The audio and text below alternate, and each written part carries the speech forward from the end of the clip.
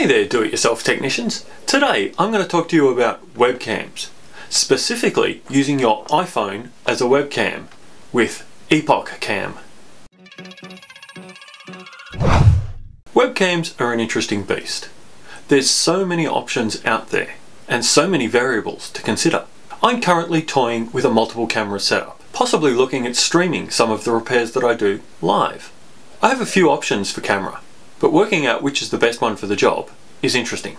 There's image quality, both in terms of megapixels, but also lens quality. But there is also size and weight. I want to have a camera mounted up above my head to look down on my workspace.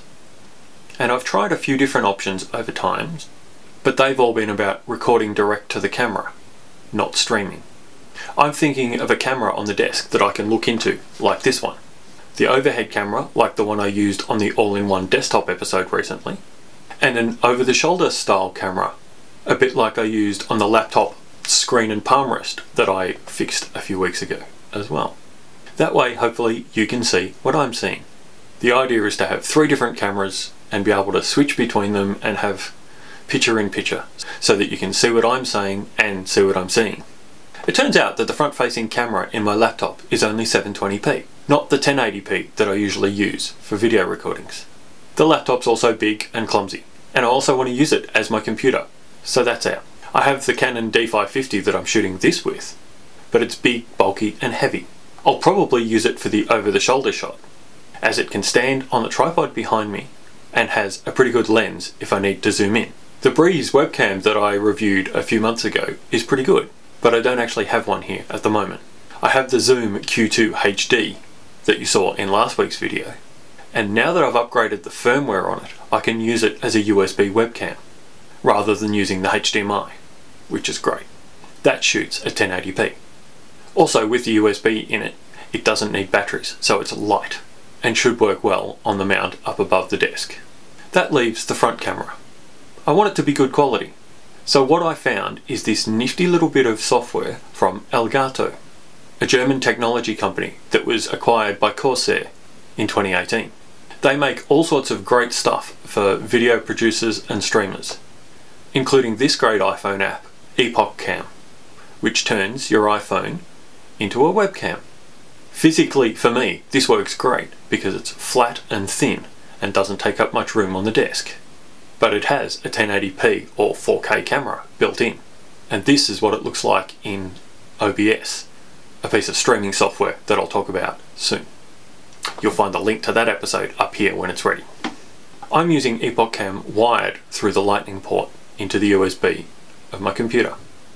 But you can use it wirelessly as well, if you need to. I figure I'm going to want to keep the iPhone charged, so I might as well do it wired.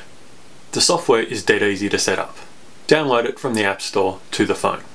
Download the driver from the Elgato website using the link provided, and install it on your recording or streaming machine. Plug the phone in or set up the Wi-Fi and off you go. You do need to allow the software to use the camera, microphone and network. It even works in the Windows 10 camera app. Or you can use it in Teams, Zoom, Skype or whatever else you might want to use a webcam for. Windows sees it as just another webcam. It's the same on the Mac. The free version of the software has the small Elgato logo down the bottom and is limited to 720p. But that's fine for testing and possibly even for real-world use. The full version costs $12.99 Australian dollars, which is actually quite reasonable, as it also has a wealth of extra features, including access to zoom in and out, a green screen option, more connection choices, microphone access, HDR colour, access to the camera flash, and manual focus. I'm pretty sure you'll see this coming to a Tech Doctor video near you soon. But will you be able to tell? Question of the day. Do you need a really good quality small webcam with hardware you already have? Let me know in the comments down below. And if this video was useful to you, give it a thumbs up. Thank you. The Tech Doctor exists to help you become your own technician. Learn about the technology, protect yourself from the bad guys, and fix it when it breaks. If you're watching this on YouTube, there's some older videos you may not have seen before, here and here. And you can subscribe to the channel by clicking over here, and to our mailing list by clicking up here. Thank you so much for watching, have a great day, and I'll see you on the next episode.